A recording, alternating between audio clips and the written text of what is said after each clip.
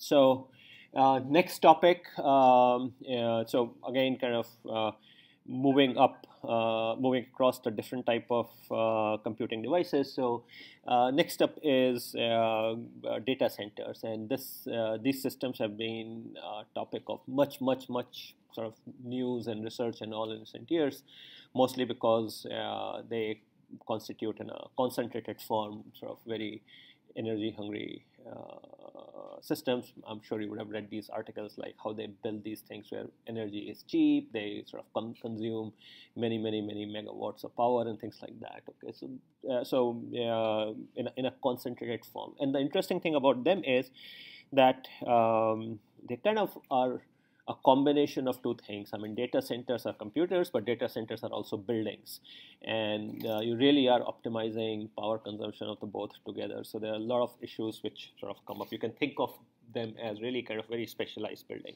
So data centers are collections of multiple servers and a lot of networking equipment, because there's so many computers, so they need to be interconnected, and of course these things hook up with the outside world. I guess for a variety of business and economic reasons, they have been very attractive, because essentially you get to deal with security and management and all by some sort of a third party. So that's kind of the model which has become very attractive. And also the idea is that they could be managed extremely well. So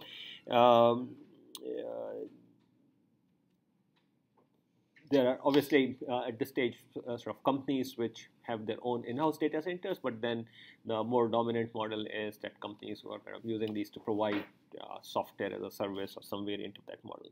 So data centers are pretty unique in the sense that is, it's not like the single data center builder who just makes these things, or even a few of them. The companies who are in this business, they invest a lot and they keep improving. So Google has done a lot of research, and their data centers are optimized in very interesting ways, and ditto with Facebook or Microsoft or Apple. A big part of that reason, of course, has been energy-related issues. As we'll see, efficiencies of data centers have improved quite tremendously in sort of recent years. So lots of research has gone into how to sort of optimize for these things. In a typical data center, some common architectural ideas have emerged. In a very typical data center, what ends up happening is that they have this model where sort of the floor is raised, and then you have the HVAC sort of comes through the floor, the hot air rises, gets sucked up from the ceiling, and then kind of the whole thing circulates. And I'm sure you have seen these pictures with rows and rows of sort of cabinets. In each cabinet, they have these very high density blades or racks, and then lots of, like I said, networking equipment, but the other part also has lots and lots of power equipment as well. And I think earlier in the course I had kind of described also how instead of delivering electricity, there are also ideas like delivering natural gas all the way to the racks. Those kind of things have been floating around. So certain common things have emerged, but nevertheless, when the whole data center is designed, there are lots of sort of different innovations which are brought to bear. Some years ago, another concept emerged in data centers, and which is called containerized data centers. And this was first started by Sun, which is kind of part of Oracle.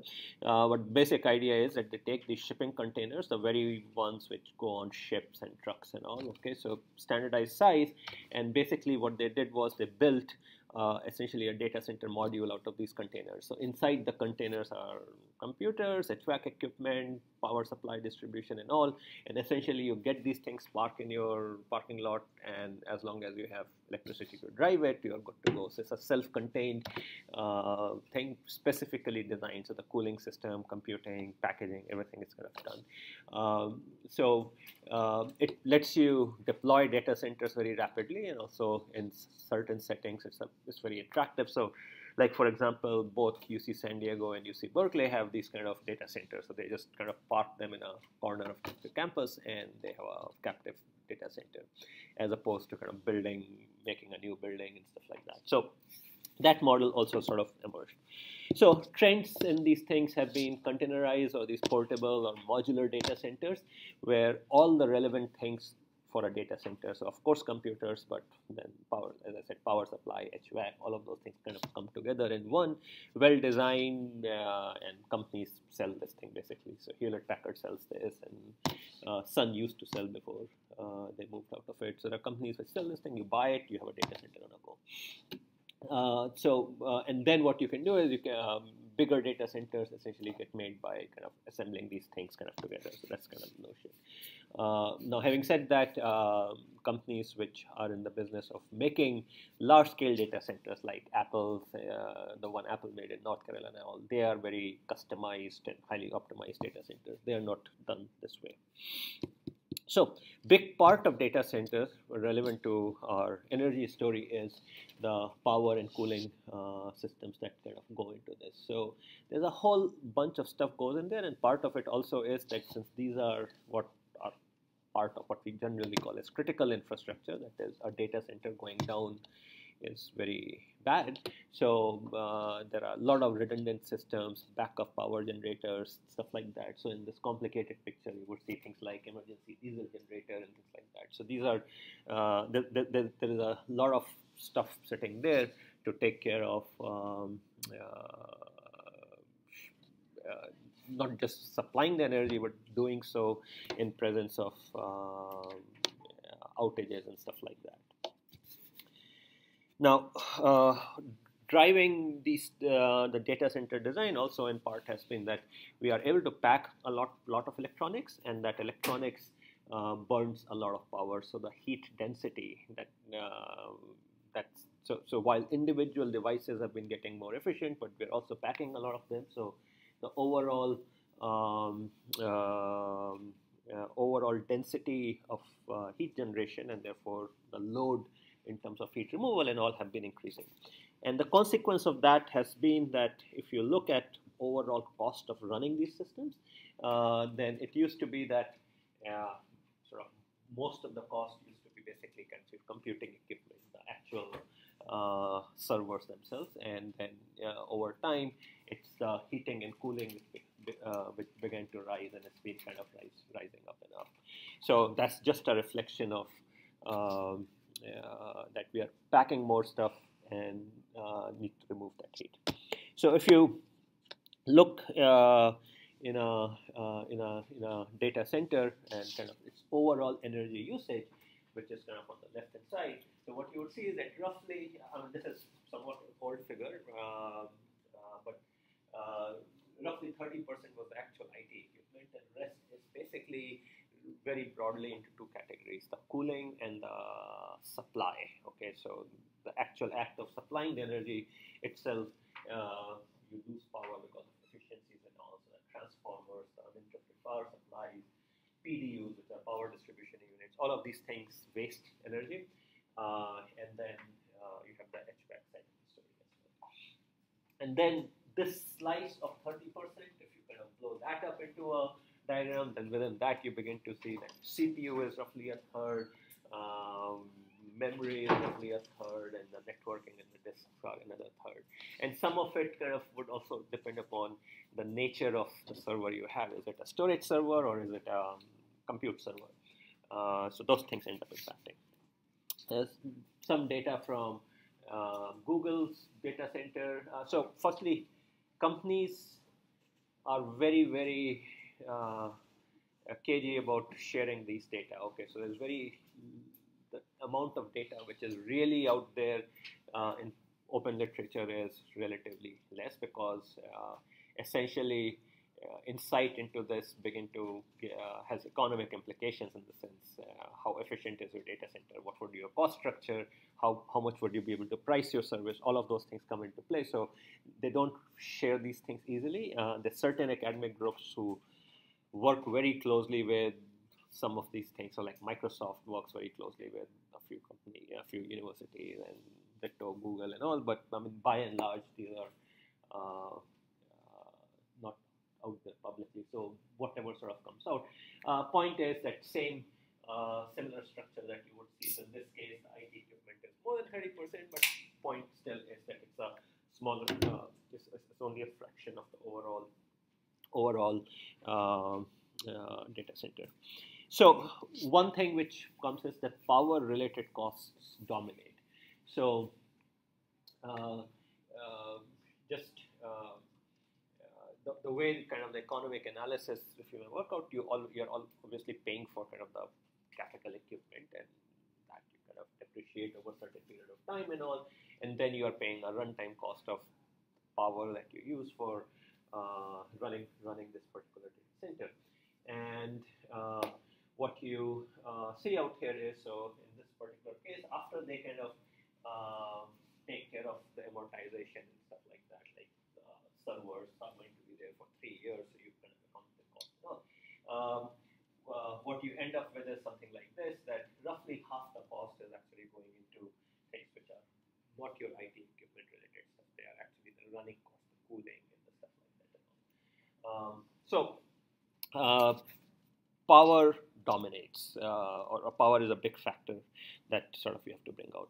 And I guess making things sort of worse is that really it's not like the single system is dominating. So it's not like you can simply say, okay, let me solve the CPU power consumption problem and I'm done. It's almost like things are divvied up roughly equally, a third here, a third here, a third there. So no dominant thing. It basically requires a lot of gradual sort of improvement in every aspect of the system.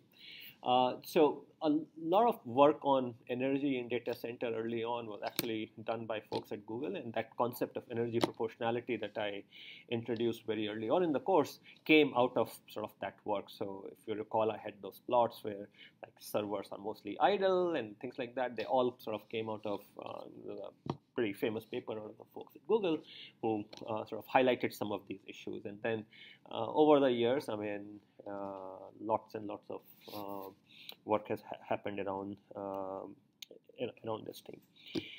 Needless to say, the type of server you have, the type of load you are running, they also have a say. So like if you are I don't know, like the supercomputer center at UC San Diego, the kind of load they face is very different than, let's say, Microsoft hosting a data center running their Bing and their other services like that. So,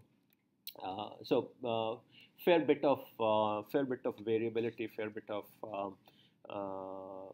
differences across these things. Okay, so this is basically showing across the workload. Fair bit of changes, and then additionally the changes come because of the way we run these systems. So we saw things like voltage frequency scaling, shutting things down. So workload has an effect as well as how we run these data centers. So both of them end up with kind of a fairly large range of power usage that we see. Application types. So again, across these are some standard benchmarks. Again, you see that applications have a huge impact. So all of these factors come into play. Some other things are, these are obvious. There are other things which come into play, which is the underlying technology and the variations they introduce. So for example, this is some work out of IBM, and what this is showing is that if you take otherwise identical processors, so these are CPUs which are identical part numbers, just you purchase multiple of them, and what you see out here is that normalized to some particular value, there is 10% variation there. So this is basically what it's saying is that I have a data center with kind of n blades in them, and the power under identical, everything else being identical, their cooling, their load, everything, there's still sort of variation across them just because of the variations in the underlying manufacturing technology. So this is what in semiconductor parlance is called process variation, and basically it happens because the transistors and all are not made identically. There are always some chemical or geometric differences between the different devices that there are.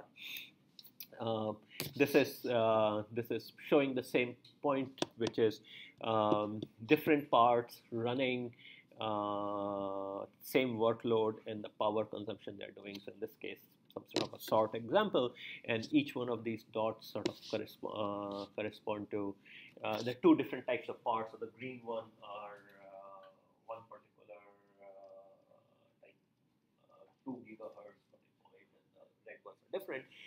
But each red one is identical to each other, and each green one is identical to each other. And what you're seeing is fair bit of variation.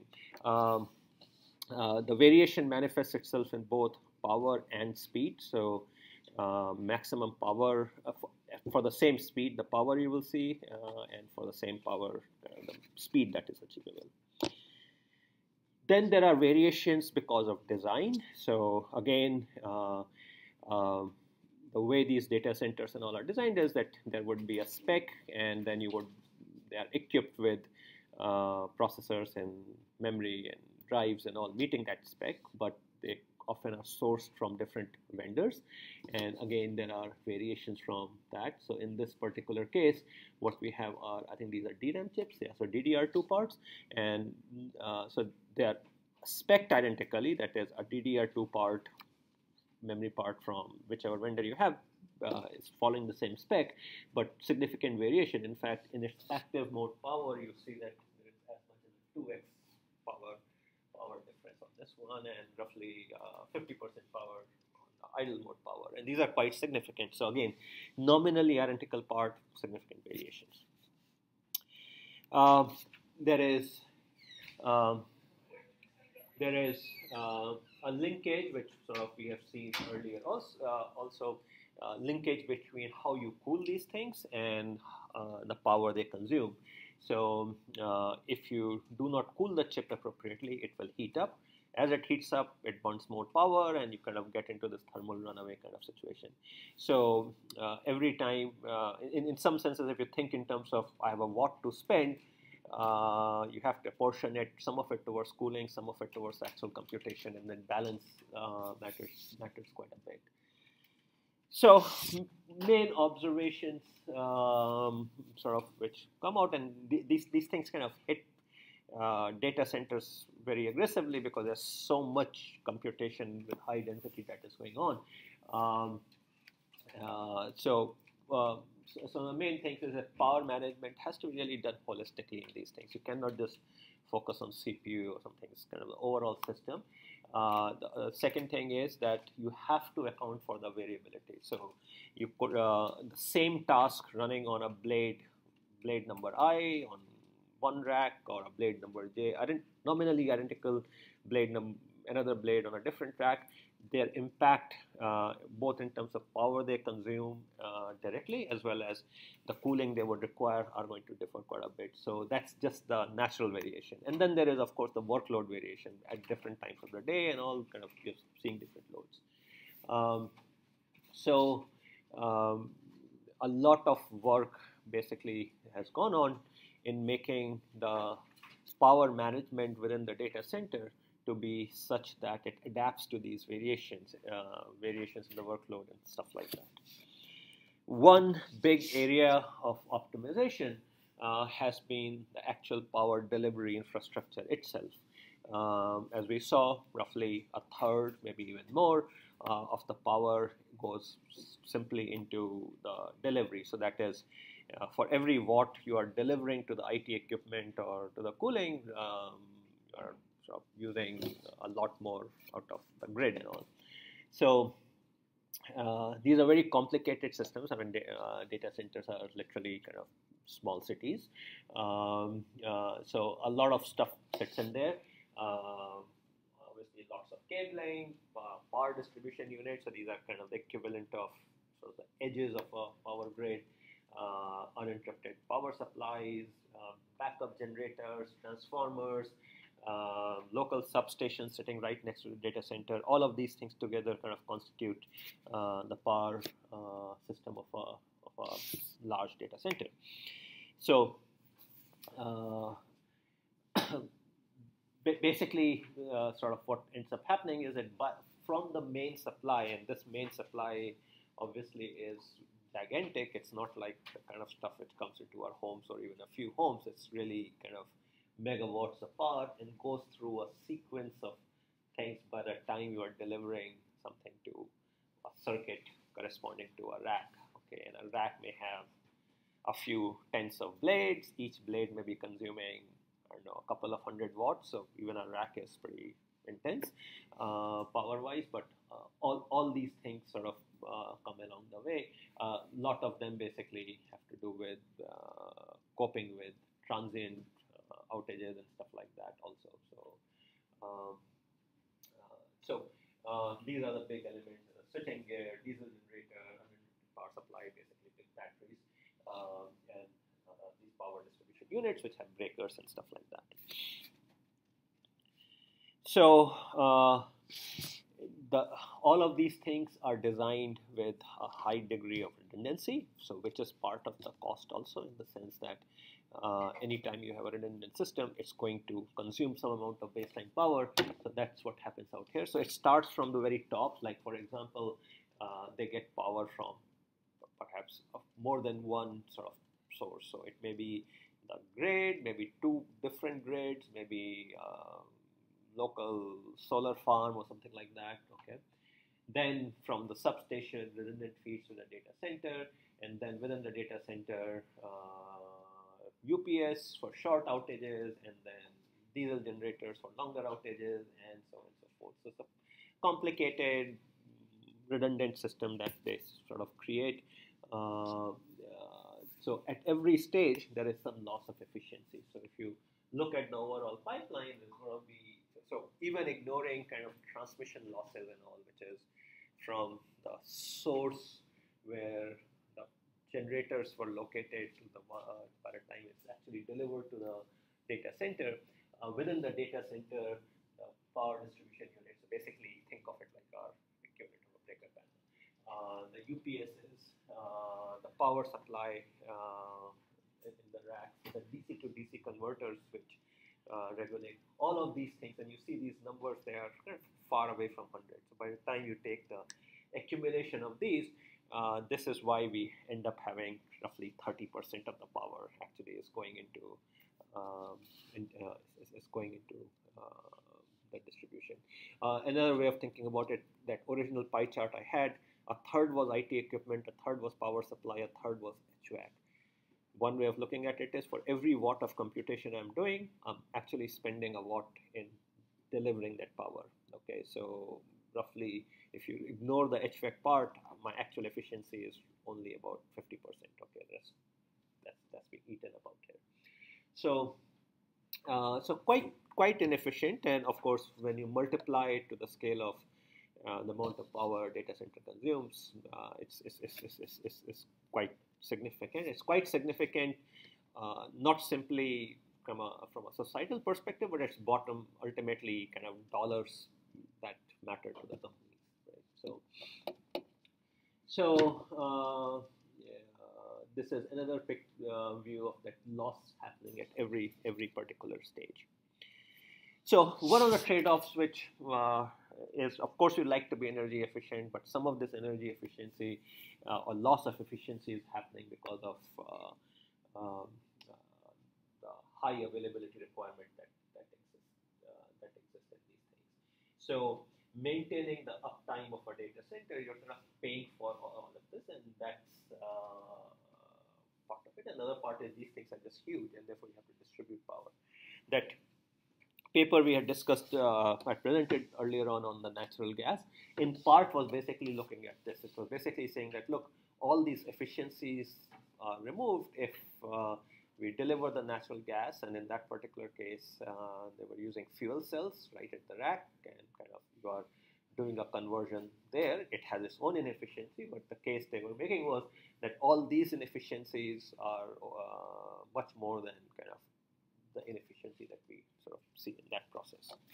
So, as you can imagine, faced with these kind of losses, people have looked quite a bit into alternatives. In fact, there is, I think, still an open price for $1 million or $2 million on a very boring sounding part, but which is a high efficiency DC to DC converter. So one of the ideas that got pushed around quite a bit, and some newer data centers have adopted, is that instead of delivering AC power, so if you look at this model, what is happening is that throughout things are AC, and then at the very end, when we hit up at the output of this power supply, and this guy is maybe at the level of a rack, sorry, a blade or a rack server, maybe for the chassis, but certainly not more than a rack. Okay, it's at its output that we then do a DC to DC regulator. But up to this point, everything is AC. So going back historically, long ago, before AC power was invented by Nikola Tesla, things used to be DC. And then AC won out. So what was the reason? Losses. Okay, so DC was lossy. AC was viewed as AC solved that problem, so you could do long distance transmission. Okay, but it turns out that high voltage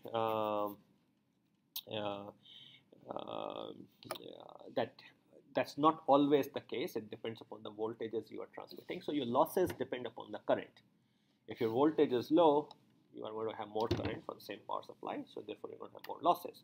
But if you do high voltage DC transmission, then sort of things change. So what has begun to happen in recent years, not just for data centers, but in a lot of other contexts, that people have begun to revisit this, that could we do very high voltage DC transmission, and that is a more attractive proposition than doing an AC transmission.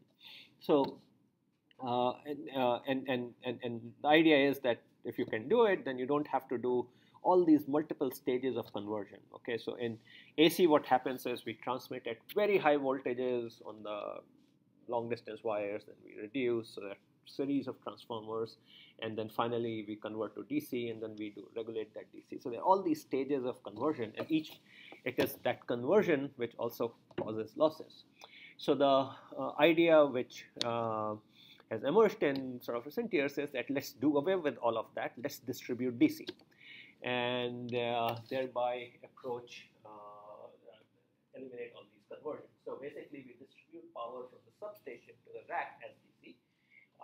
It is distributed at a much higher voltage than we would do the AC with, but the idea is with that we reduce sort of a lot of losses that sort of come. Of course, there are issues. So going again, you have to have good conductors, and also change the way we handle things at the endpoint. But that's sort of the idea. So this concept has emerged in many other settings also. Even for buildings and all, people are articulating this concept. So part of the attraction also is that as renewables come into play, so if you look at like a solar panel generates DC power. So how do we connect it to our grid? Well, we have to convert it to AC. And what is something which converts DC to AC called?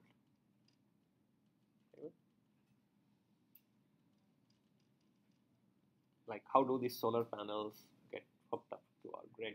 The grid runs on AC. Lenny, you work in that, huh? Well, no, you don't actually have a generator there, right? So no.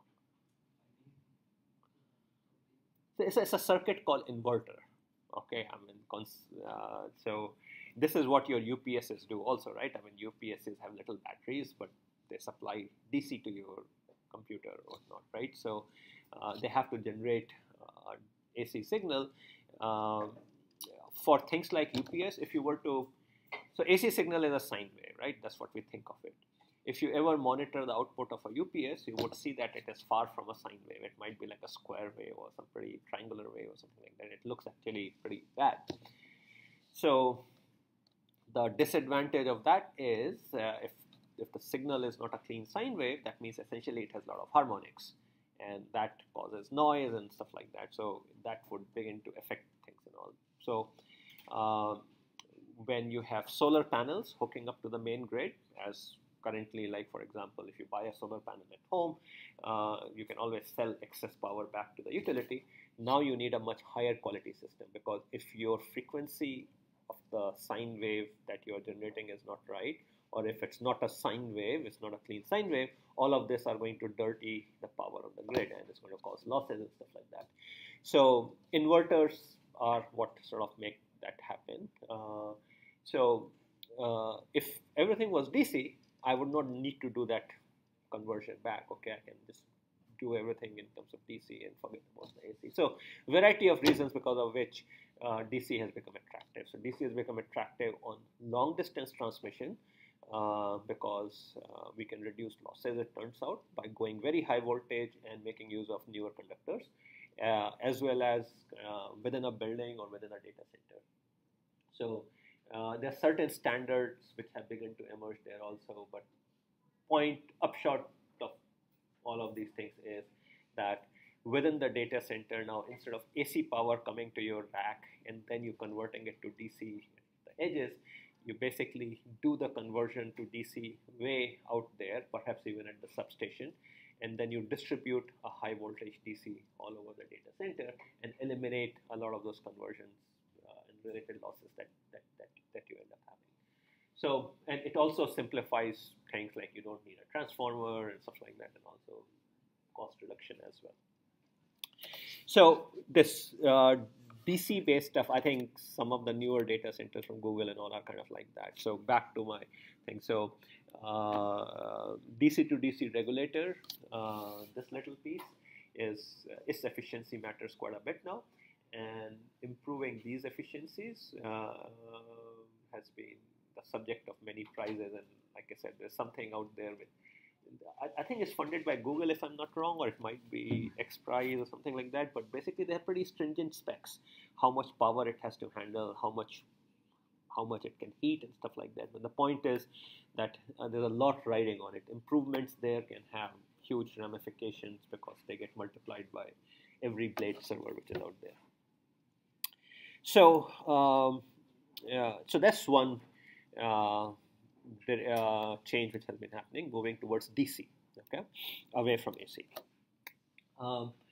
Other issues. So another issue which comes up is the concept of stranded power. So kind of the idea is the following. So you are establishing a data center, you're buying the servers, the server comes stating it's 400 watts. Now what does that mean? So when you buy a computer, it has a power rating. What does that mean? Is it the average power, peak power, theoretical peak power? I mean, what's the interpretation?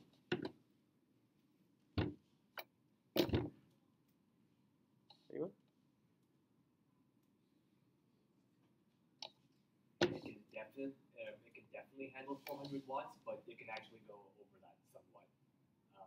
Because I know if I have a graphics card that says it requires 400, I've run it on 350 power supply successfully.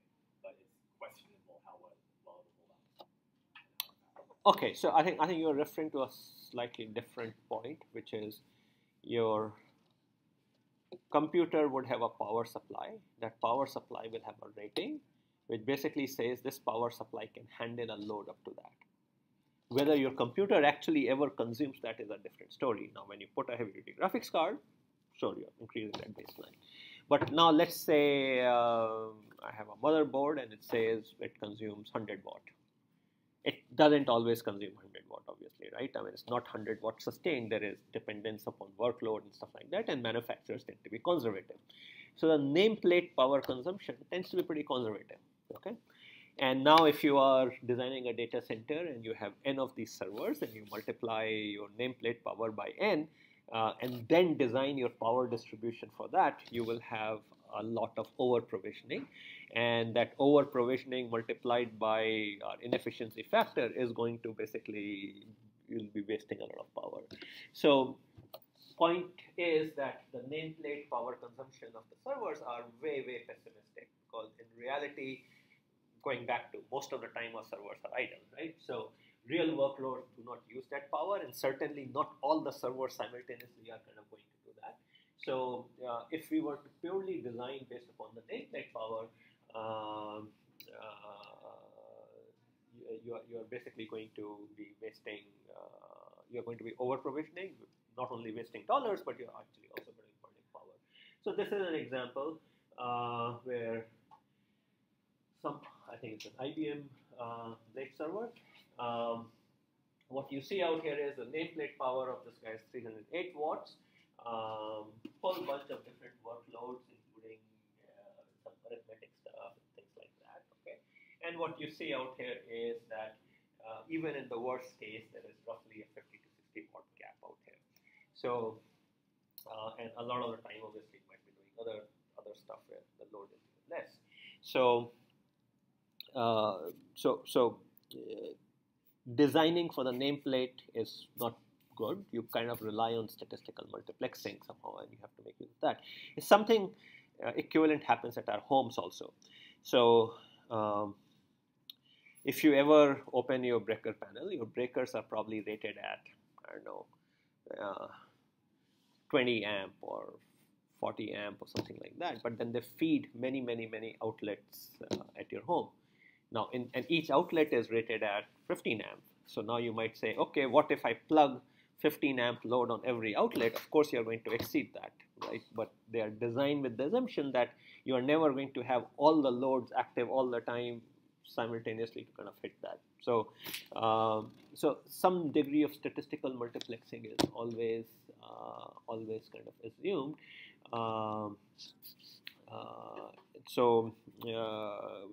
Minimizing that, which is making use of statistical multiplexing. So a big part of data center design has been really playing these statistical games. That is, could I be a little bit more optimistic in the way we do it? So I'm paying for n servers, but I don't actually budget for nameplate power times n, but rather something lower.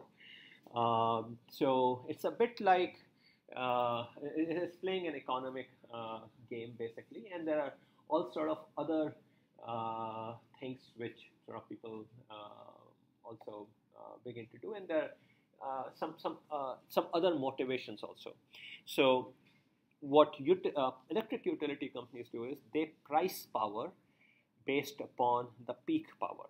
So there is a very common model is the following, that they may bill you for number of watts you consumed multiplied by or some additive penalty factor, which depends upon the highest current you drew during the billing period. So what it means is that if you and I consume the same amount of power, but you one day for a short period were running something pretty intense and I never did that, your rate would be much higher. Okay, and the logic behind that is that power company had to provide for that peak, they had to sort of create, sustain some additional infrastructure, thicker cables, and so on and so forth. So they're going to put a penalty price on that. So that is another reason because of which for a data center it's good to keep the peak low. Okay, so manage things so that you may have some reserve computing horsepower, but you keep your peak current lower. So what is done is, and this is where sort of smart scheduling comes into play, which is you manage the workload within the data center, activating blades as needed and things like that, with these kind of goals in mind. Okay, so essentially manage the workload to keep your power profile something that is sustainable and efficient, taking into account all these things. So this generally goes into the concept of power provisioning. So when you provision for power, which basically means that when you design a system with a certain amount of power consumption in mind, you're going to pay for it. You're going to pay for it in the form of bigger cabling, bigger transformers, bigger PDUs, all those kind of things. So for each for each IT watt, namely 1 watt delivered to the computing equipment, the cost of that is some $10 to $20. Okay, in the form of a share of this 1 watt throughout that food chain. So what that basically translates into is that every watt that you provision, if you amortize it over a 10-year period, it's basically a couple of dollars. Okay, so that's the fixed cost that you have to, and then on top of it, you would have to, on top of it, you have to pay for the actual power you're consuming. So these data centers buy power in bulk, and also their rates are not the same as ours. You can combine all of these things together. We'll talk about this PUE later, but it's kind of an efficiency factor and how much time it is up and running during the year. You combine all of these things, and you see that the running cost per year is around $1.22. Moral of the story out here: our provisioning cost is actually more than our running cost. So if you could design your systems so that you do not provision unnecessarily, then purely from an economic perspective, you are better off. In addition, this is not even taking into account the extra power loss and all that you are going to see. So sizing things appropriately, not overpaying in terms of what you're doing becomes important. So a lot of work and a lot of research, and I've seen faculty candidates in recent years kind of theses and all in these areas where they basically kind of have created very elaborate models of power consumption and cost modeling of data centers and things like that, so that you can have some sort of a predictive kind of thing. How should you size a data center? What should you put in there and all? So sort of upfront cost, operating cost, all those kind of things come into play. So, yeah.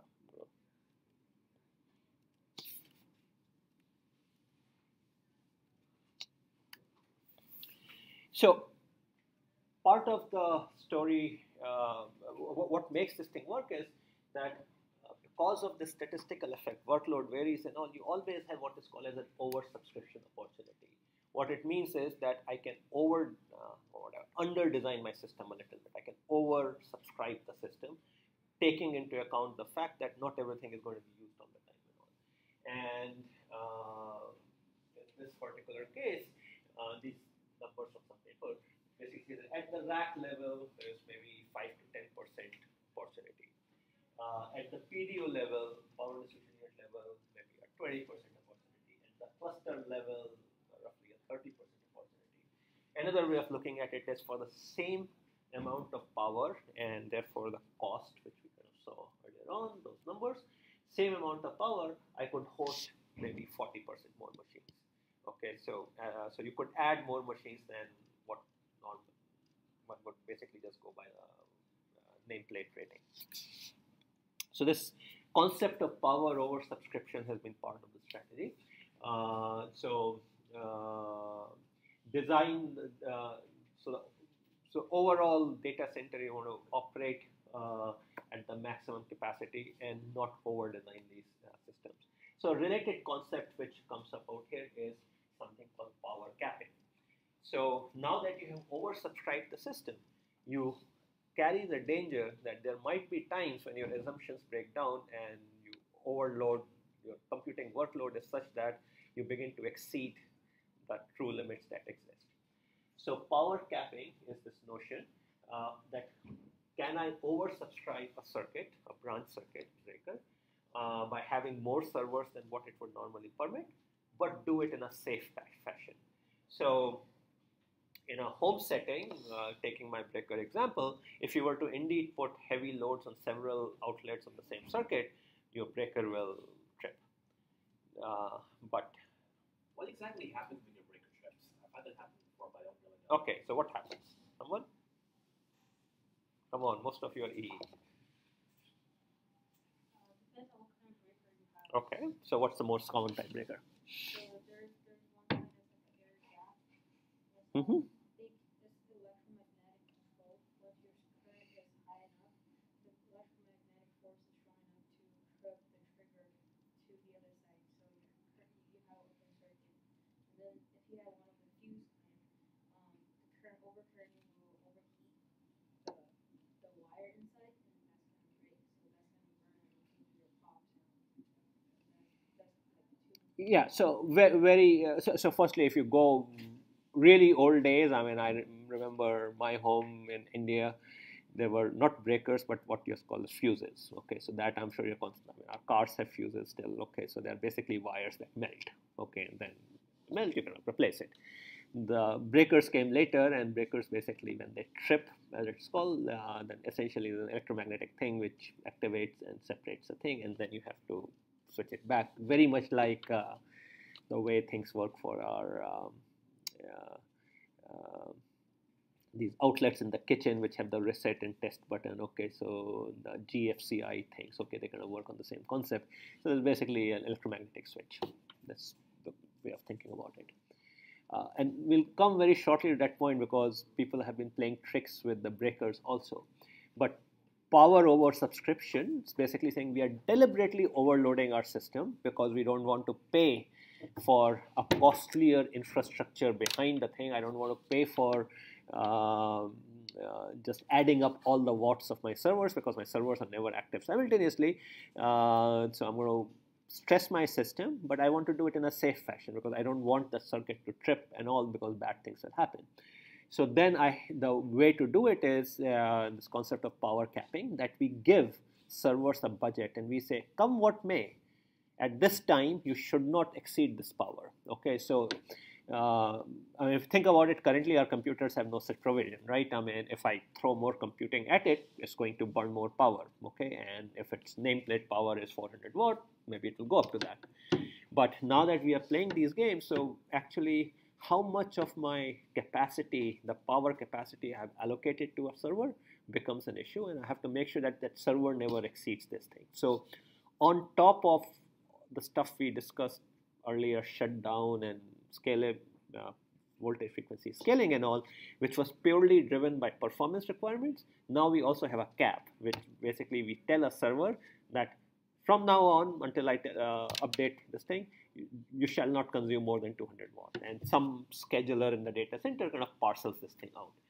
And if you buy servers from companies now, they often advertise this power capping capability.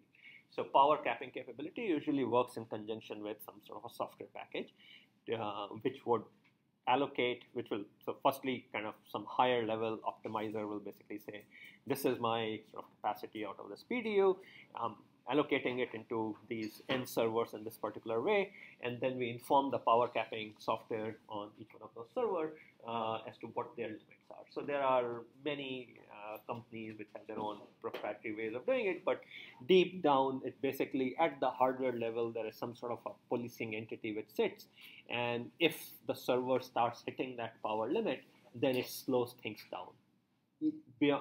On whatever your OS may be saying and all, it's going to override it because that's a hard power cap which is there. Because if you don't do that, and if other servers are starting doing the same thing, then basically the breaker will blow. So oversubscribe, but do it in a safe fashion. So that's one. Then, so this emerged. Then people said, but we could be even smarter about this thing. So remember, the breaker trips, and we just discussed how the breaker trip is that they monitor the current and they are going to activate this electromagnetic switch. But let's say the breaker doesn't trip. Let's say the current exceeds. Then bad things will happen. But there are always safety margins. It's not as if, like, conceptually think of it this way. Let's say I have a current waveform. It's not as if I have a very high spike of current, but for a very short duration, maybe it's okay.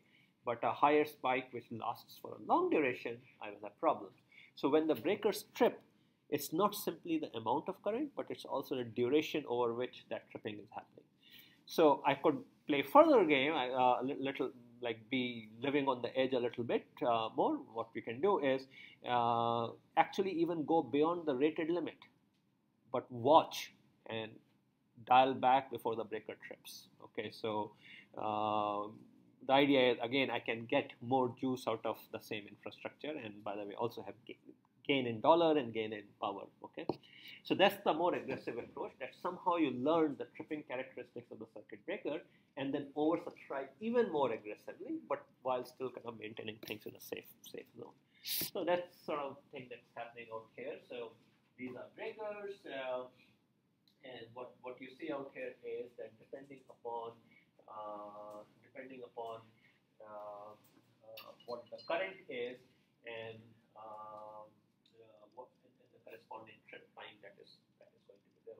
main thing out there is that I can go higher current and the trip time is going to be shorter. I can go lower current, trip time is going to be longer, and of course, if the current is low enough, then it won't trip. So you learn these characteristics of the circuit, and then you kind of make use of that. So you exploit knowledge of the circuit breaker and the actual server load and the current which is drawing, and then you play games with this thing. So I could kind of be a little bit aggressive. So oversubscribe as long as the circuit breaker doesn't trip. That's basically the goal. So essentially what happens is a very tight control loop which runs in these systems. Big knobs, one of the knobs that you exploit is a dynamic voltage frequency scaling. So you kind of keep manipulating it, of course maintain thermal limits and all, but the idea is that you make sure that the circuit breaker will. So you can push things, but just long enough and go back before the breaker will trip. These things make extensive use of sensory instrumentation. So these data centers, besides the computers, are kind of vast sensor networks. Every aspect is being monitored, and also temperature and things like that, breaker characteristics, power of every little thing and all, and then do that. And what they basically show is that by creating this kind of a circuit breaker adaptive system, they're able to oversubscribe quite nicely. Okay, so what that again translates into both dollars, as well as since you have a lower wattage power infrastructure, so your wasted power is also less. So you can win out both ways.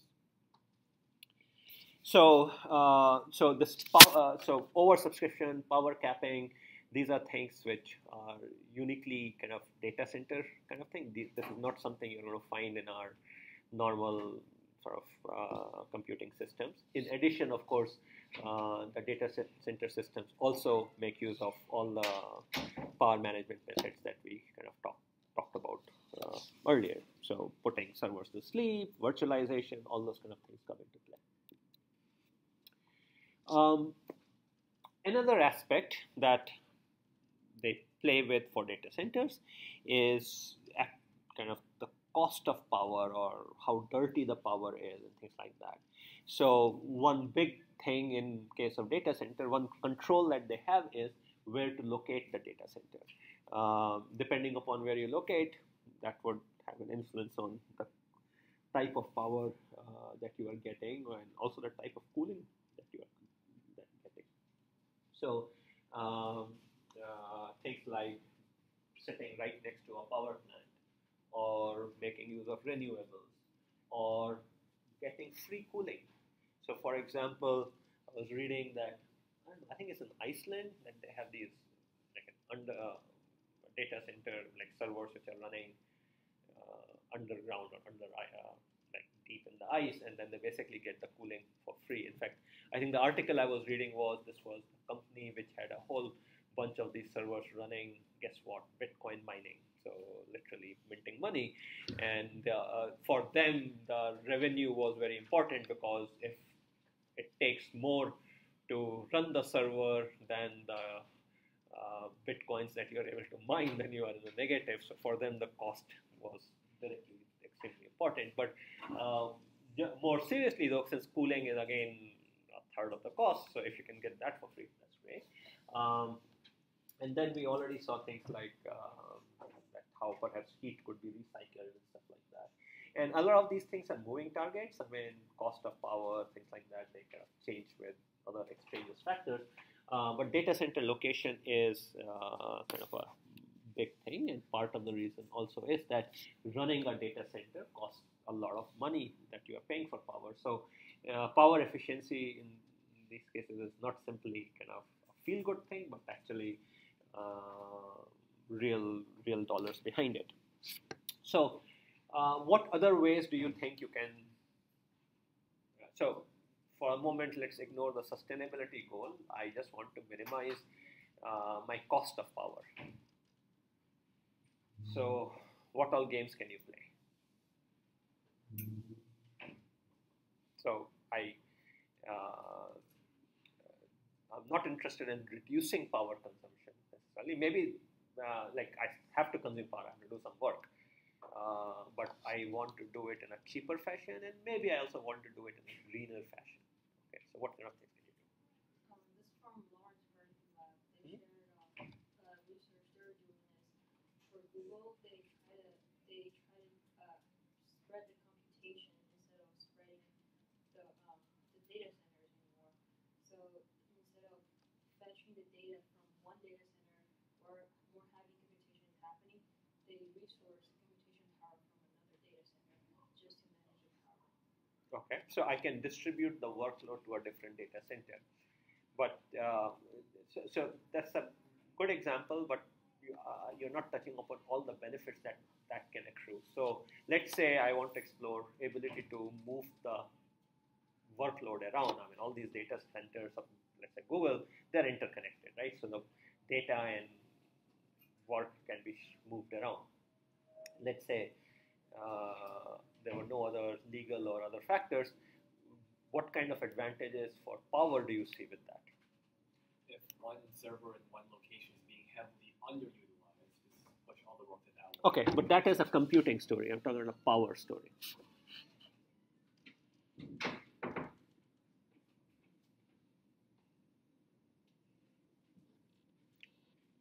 So do you think a power consumed here in LA and a power consumed in New York right now, like, are they the same or not? In what ways would they differ?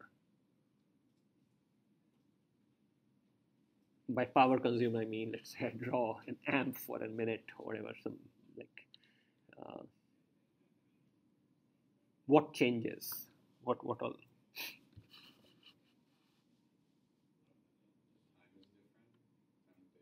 Okay, so what does it affect?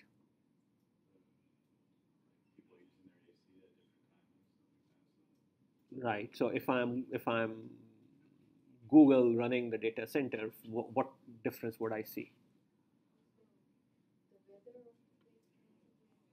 Right. But what would it affect? I mean, ultimately, yes, you're right. All these factors are important, but I'm trying to. So what would I see? Like I'm interacting with the electric utility. It's giving me an amp here, sitting in LA. It's giving me an amp if I'm in New York. Okay. Prices would differ. Okay, so that's one. So prices would differ because they might price it based upon the demand they have, right? So if there's too much demand at the time in location one, the price there would be higher. So I could move my work to a place where I'm currently seeing a lower price. Okay, so that's one. Okay, what else can differ? What other characteristic of electricity might matter? I could use from you said like from a greener producing source. From a greener source. So when the load on the grid increases, the additional resources we activate are usually the dirtier ones. Okay, so if I am again in the game of carbon credits and stuff like that, if I kind of am caring about that, then again it would be better to go places where the current energy mix is greener than differently. So moving workload is something uniquely something that IT information technology can do very easily. It's not something like I can do for moving my laundry load from one place to another, but sort of virtual loads you can move, right? So this concept of arbitraging prices and arbitraging greenliness of the energy is something that sort of gets played out quite a bit. So fluctuating in electricity prices. So the way electricity prices work is there are markets basically, and sometimes those markets get manipulated as they were some like 10 years ago or so, when you begin to have huge spikes and stuff like that. But essentially what happens is there are suppliers, there are which is kind of the generators, and then there are users, which are essentially utility companies which are buying power to deliver to us, and they are basically in a continual game. Utility companies have to estimate how much power they will need. Generators have to kind of estimate these gains. They have to price things, because if the price is too high, then people will not use it. If the price is too low, then they'll lose the profit. So power consumption changes, prices change for a bit. So in this particular case, it's Portland, Richmond, Virginia. Virginia, Houston, Texas, Palo Alto, and you kind of see fluctuations happening. It's literally like the stock market, okay, except for commodity and energy. Okay, and then there are various kind of prices. There are prices which are immediate prices, so you can buy energy on what is called a spot market, and then you can buy day ahead. Okay, so you kind of project things out for the next 24 hours, and on that basis, kind of make a contract essentially that I'm going to need so much energy next day, and you can purchase it. And so there are markets operating at different scales. So electricity prices have both temporal and geographical variation. They change from location to location, and they change at the same location over time. And like I said, there's a spot market and there is a futures market. So essentially, data centers, because they are such big consumers, they play this game quite nicely. So they exploit variations in the electricity pricing. They didn't used to, but there was a pretty influential work out of I think it was MIT and Berkeley. Kind of these guys published a paper a few years ago, which kind of showed that this had a lot of promise and all, and so that idea kind of got picked up. So essentially, shifting workload across time was something that people had advocated for a long while. Okay, like that is something you can do even at a local scale, because if you are seeing a temporal variation, then you can do things differently. And in fact, that's what this concept of demand response has been about, which is prices change, then we try to get the consumers to shift the load.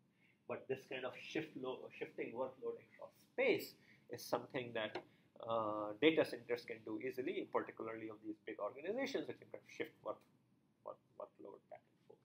So what they do is, I mean, already they do data replication, already they do sort of reroute requests to different places to as a load balancing, and also a lot of computational mechanisms are already or were already in place when this idea came to be.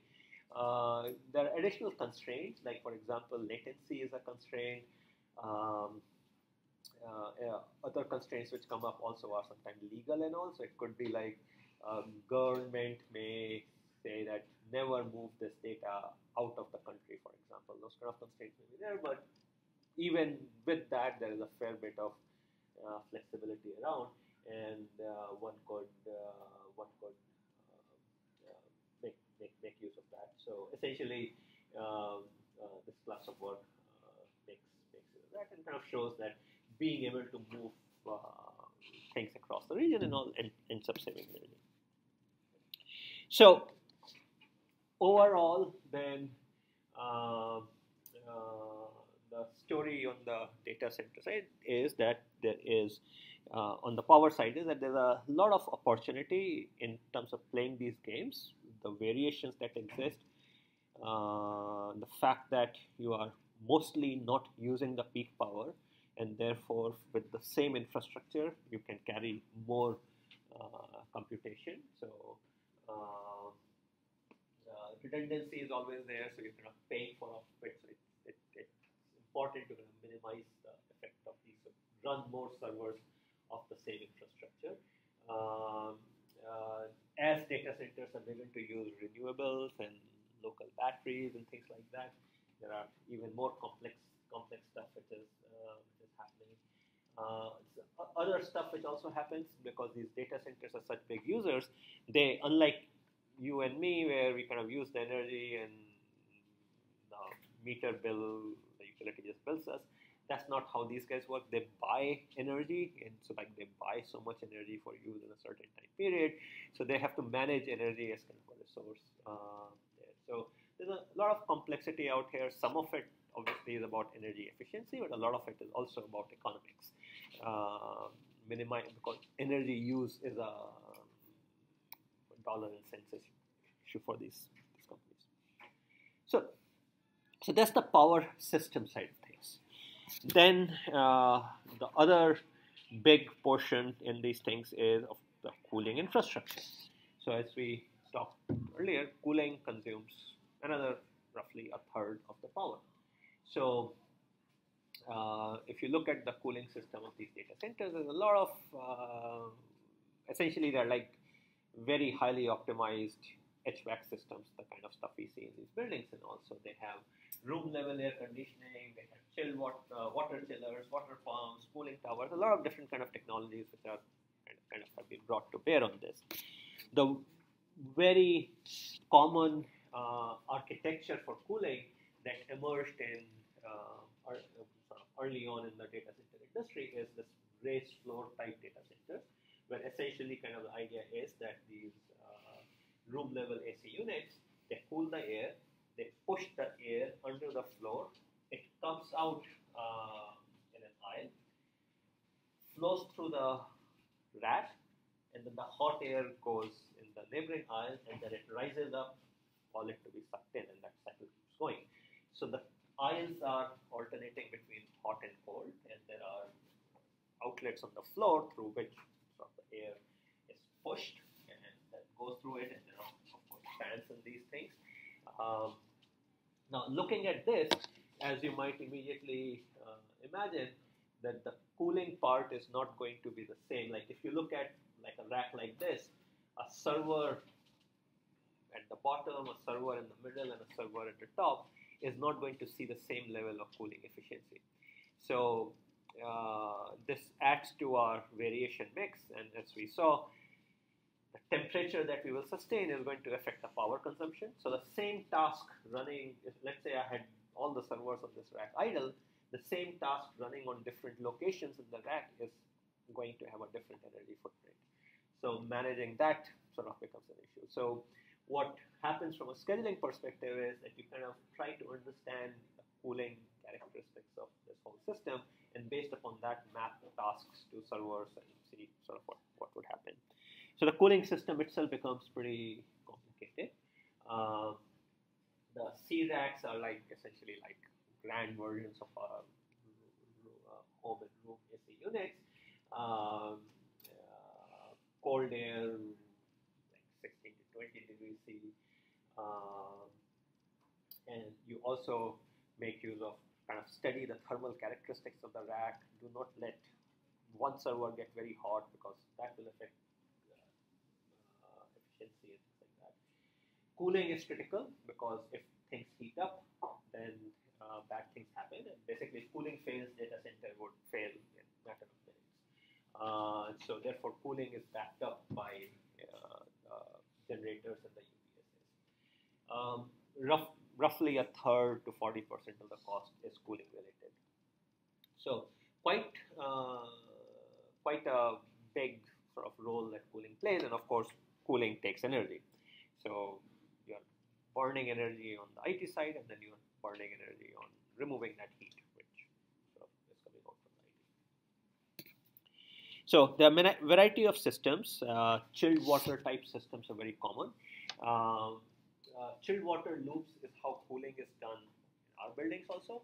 A week or so ago, if you recall, we went through this phase where engineering buildings had the AC turned off because there was a big hole in the chilled water pipe which comes to the engineering cluster. So essentially what happens is that there is a water chiller which sends out cool water that goes to these room level AC units in effect, which are circulating the air. So this thing is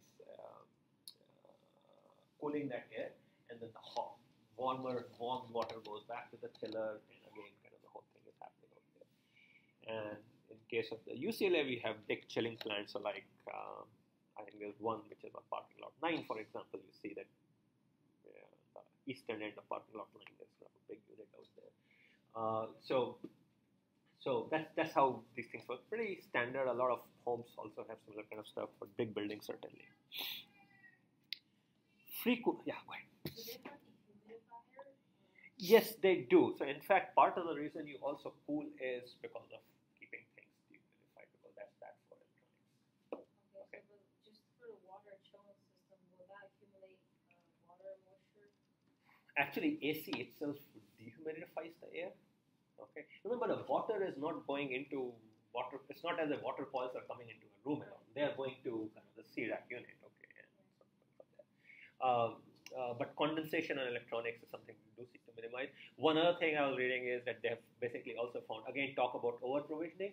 So it turns out that a lot of these things like what temperature to keep at and all have basically been things that historically people have used, but they have also done experiments. Do we really need this level of cooling and all? And it turns out that actually you can slack off and nothing bad happens.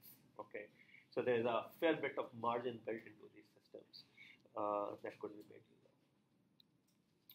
Free cooling, that's another one obviously. That could we make use of nature's cooling ability?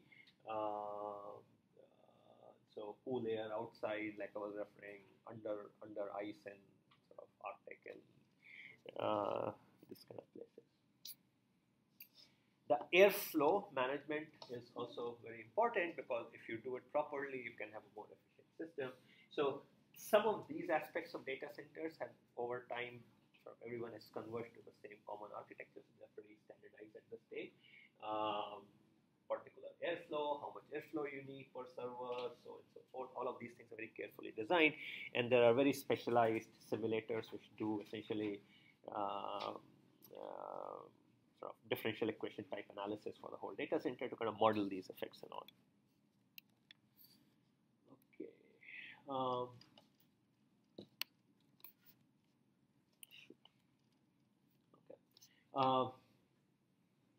When there is not enough airflow, then basically what will happen is air pressure will drop, server fans will have to work harder, and then over time, what you begin to see is it will affect the server performance. So in this particular case, it's a system power consumption and sort of its dependence and how sort of the airflow affects it. So the idea is as the airflow goes down, not cooling the system properly for the same load, the system power consumption is going up. So you have to kind of keep these things in balance because you may seek to save energy by having a lower airflow or a less cold air, but then you are going to waste energy on this side of things. So these things have to be kind of balanced out very carefully. So all of this stuff gets done by then a very careful modeling exercise, and this is where sort of folks on mechanical engineering side come into play. So they use kind of fluid flow analysis and stuff like that. Literally kind of do a whole data center analysis. There are specialized wireless sensor companies which make specialized wireless sensor networks and all to do this kind of monitoring. So they put these sensor nodes. Sometimes they are actually part of the plates themselves. Collect all this data, do continual modeling, do adaptation, change the airflow accordingly, or shift workload. If you see a hot spot developing on one of the racks, well, move that workload around to a different rack in a different part of the data center. So a lot of this stuff is, so there is an initial model and design component, but then there is also continually measure and adapt sort of component out here. And all of this links back to the way you where should a job run, when should it run, those kind of scheduling questions will come up. So yeah, modeling of the thermal part and all. So from a computational side, what has begun to happen is, so it's not simply dynamic voltage frequency scaling driven by timing constraints and all, it is now also integrated with thermal management, integrated with the cooling side of the story. So you deploy temperature sensors and then you apply the model on how to control, let's say, the fan speeds and all, and then that's an additional knob to you. So you do your data center wide tasks mapping and scheduling, taking into account the power consumer, namely your IT equipment, and the power consumer, namely your cooling equipment, and the effect the cooling is having on the IT equipment. You kind of do all of this in a very integrated fashion. So as you can imagine, pretty complicated kind of task. A lot of other innovations have also been happening. So things like liquid cooling of racks and all these kind of things are also coming up. Of course, more complicated. Water cooling of chips, that's another one. So instead of just heat sinks and all, you put coolants right next to the chip. And all of these things, I mean, have their own efficiencies and all that you have to sort of worry about. dynamic things like dynamic fan control and all is also something actually you will find in like your desktop PCs and all. The issue is not so much power there.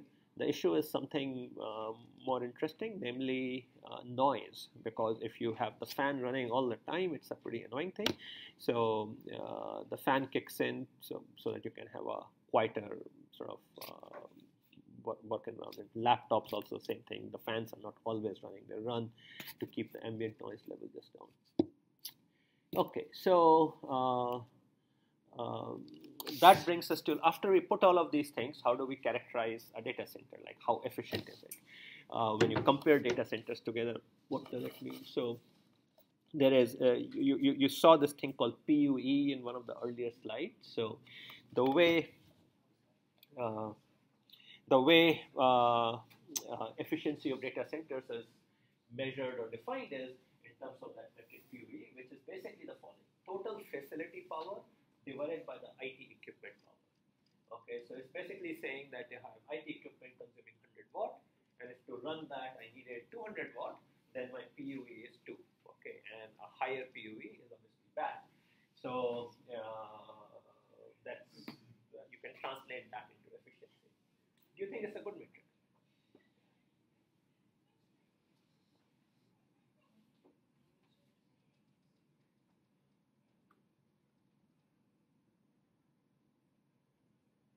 And if you were purchasing a data center, would you go by PUE?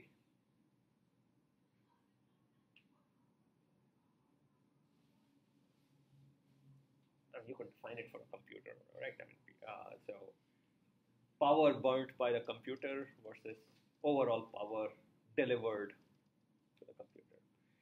Uh, so the difference is, of course, the cooling and the losses in the power system, right? So my question basically is that is PUE a good metric?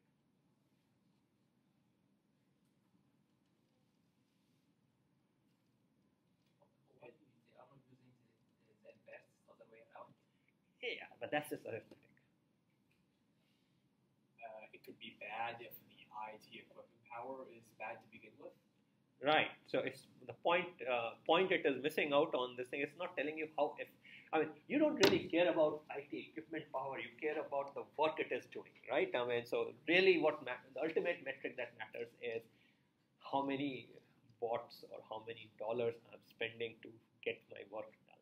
Okay, and this is giving me only part of that story. Okay, so PUE is good, but the assumption out here is I'm looking at data centers where the IT equipment is equally efficient. That is, if it consumes a watt and does a MIPS, it's the same everywhere. Okay, but that doesn't have to be. There are obviously you could do optimizations there as well. So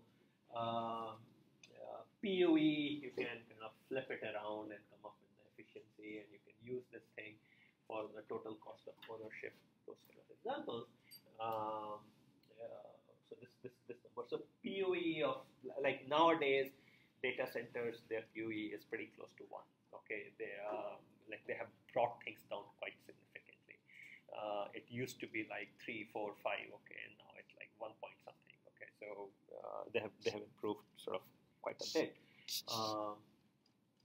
Best possible POE is of course 1, which basically means that my cooling and power efficiencies have all gone down to 0. Okay. Now, there is another way of thinking about also out here is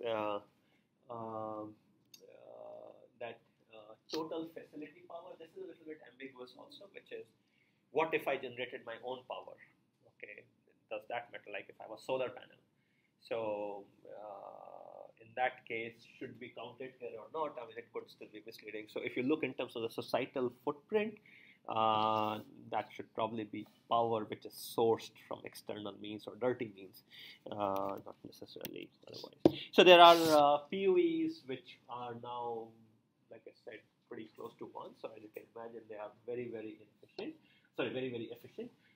So like Facebook has one in Oregon. Okay. Lot of interesting stuff sort of going on with this thing. So it has built-in solar arrays and stuff like that. The other one which in recent years received a lot of attention was Apple's one in North Carolina, and big solar panels and stuff like that. Again, kind of essentially they're trying to head into an area where they're essentially self-contained, so they are not even kind of dependent upon any external infrastructure. So lots of sort of improvements in recent years, and as you can see, LEED Gold and LEED Platinum. So there is a lot of like they are rated and they're evaluated along different dimensions also. Let's see what else I wanted to say out here. Okay, so so overall, what's happening in these data centers then is I have electrical power coming in. I have stuff being wasted in the cooling system. I have stuff being wasted in the power system. Then I have the IT equipment, which is roughly, let's say, used to be a third. Now, obviously, it's a lot higher. And then I have wasted heat. And so efficiency, there are efficiency galore, efficiency mechanisms everywhere. I can make the cooling system efficient. I can make this efficient. I can make the IT equipment efficient. I can recycle the heat. That's another option that sort of we have. So back to efficiency metrics, PUE has to be used very carefully. One, generally speaking, has to take into account various aspects, because otherwise you can have an artificially good PUE, or other way around. It could be that your energy consumption is reduced, but the PUE may increase. Okay, so for example, this particular case, the server fans are no longer required, so IT equipment power went down, therefore the PUE went up, even though you are actually consuming less power. Okay, so PUE is kind of a metric which has to be used a little bit carefully. So there are other metrics which are also used. There is one which is the following, which actually in some senses kind of makes sense: amount of computational work divided by total energy used. Okay, that's something one would care about. The problem is this is not a perfect metric either. Why is that?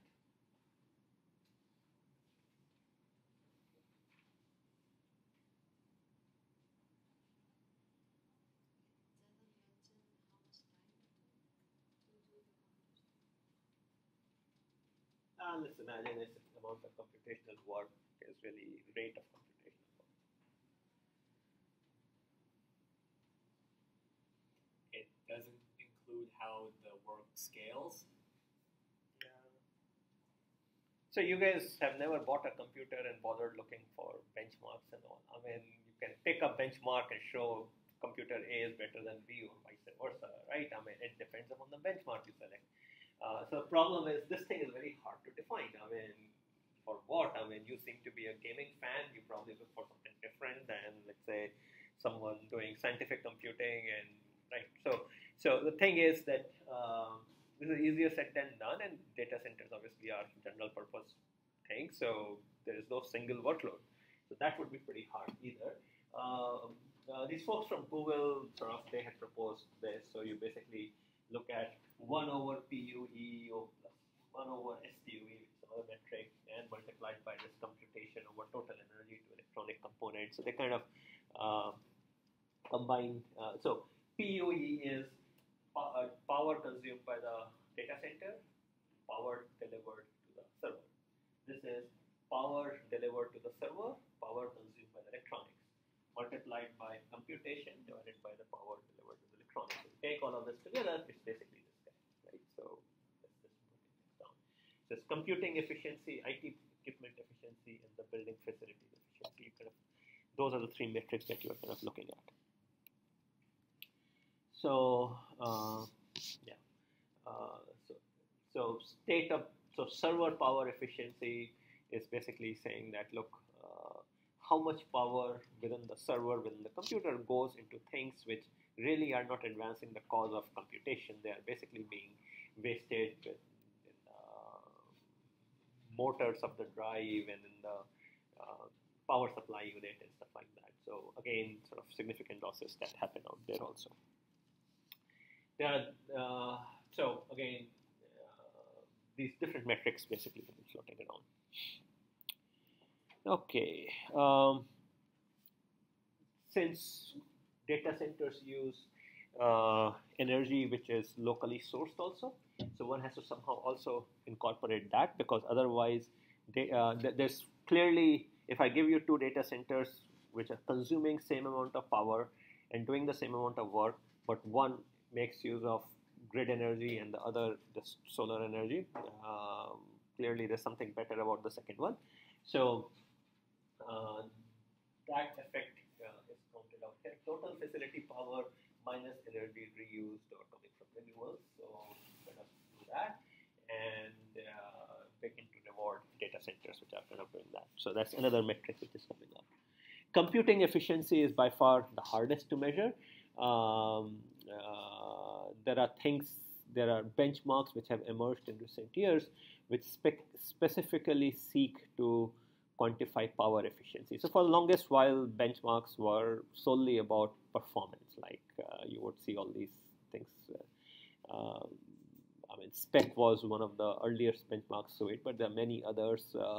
They test various kind of things, your graphic system, your storage system, your I/O, and things like that. But it was always about performance.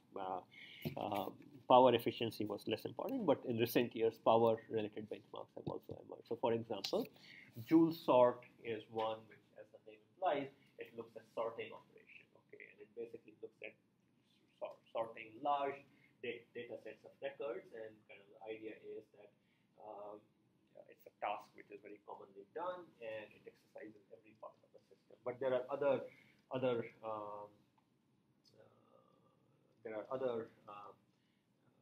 benchmarks in the same vein. Spec power, as I mentioned, was another one. So anyway, so benchmarking stuff is happening quite a bit. Joule sort is being one example.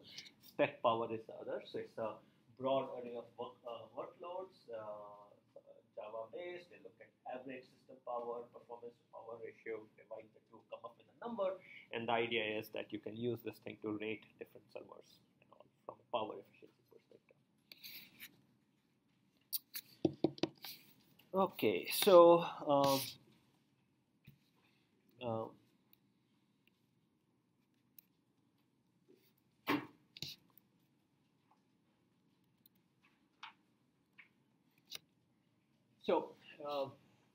there are additional requirements that, of course, data center has to sustain also. So it's not simply about lowering the power, because I can always lower the power and not meet the other requirements.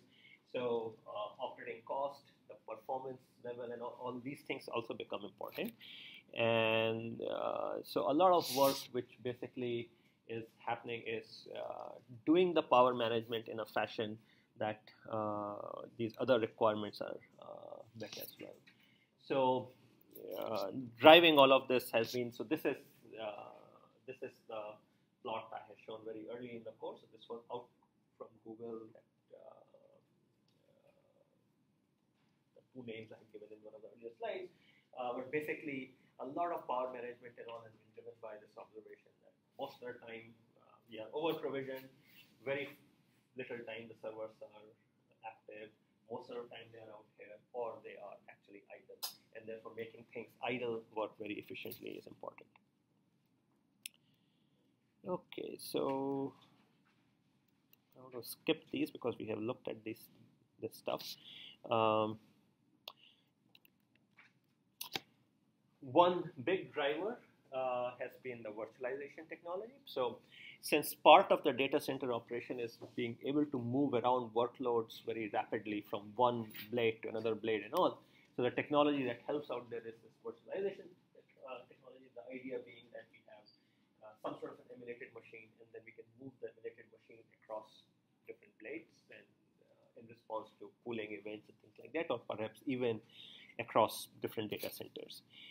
It also gives us the opportunity to consolidate things. So nowadays it's very common that when you buy a server in the cloud, you're really buying a virtual machine which is sort of parceled out to use. So that technology is playing a very big role. A part of the problem which comes with virtualization is that when you are running in a virtualized thing, it's very hard to estimate how much power you are consuming. So you are running inside a VM. That VM is sharing a physical server with other VMs. So, and that physical server is the one which is consuming the power.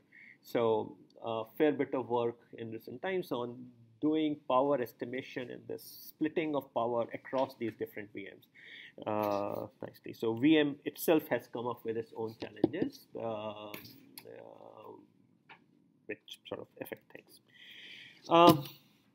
Final bit. So if you look at what's happening in these systems is, I mentioned along the way that there are these sensors and things like that. So all of these are coming together into essentially this very complicated runtime control system where you sense the workload, you sense the thermal characteristics, you control where the tasks are running, and you control all the cooling system around it. And essentially, this kind of a model-based real-time control which is happening. So in terms of sensors, power, temperature, performance, stability, things like that. In terms of actuators, you can regulate dynamic voltage frequency scaling, you can manage the CPU, you can manage your cooling system and things like that. And models and control strategies kind of help drive this thing. So there are commercially, there are these, when you buy servers and all now from companies like IBM or HP or things like that, they actually they give you these essentially management software where a key part is actually the energy management. So it used to be that system management basically meant there's a server down and stuff like that. Now all this sensor data feeds into these centralized software which basically then control things. So power capping, how much of my power budget goes to these servers and all those kind of things. So IBM has a product called, like, for example, Systems Director, Active Energy Manager, things like that. Whole bunch of sensors. So this is the example from IBM system. The kind of sensors they have: on-chip digital temperature, on-chip analog temperature, critical path monitor, so you monitor the speed, how well am I doing on voltage regulation, board level power management, board level temperature sensor, memory controller activity. Whole bunch of stuff is there. Intel puts a lot of these things as what they call as performance counters, which again give you an insight on what the system is doing.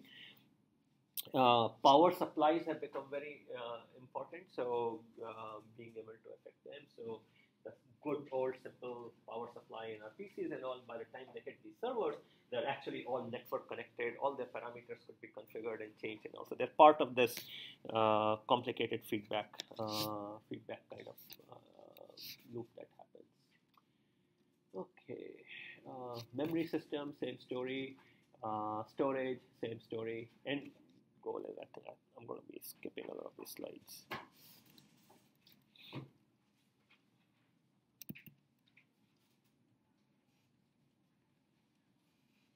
Okay.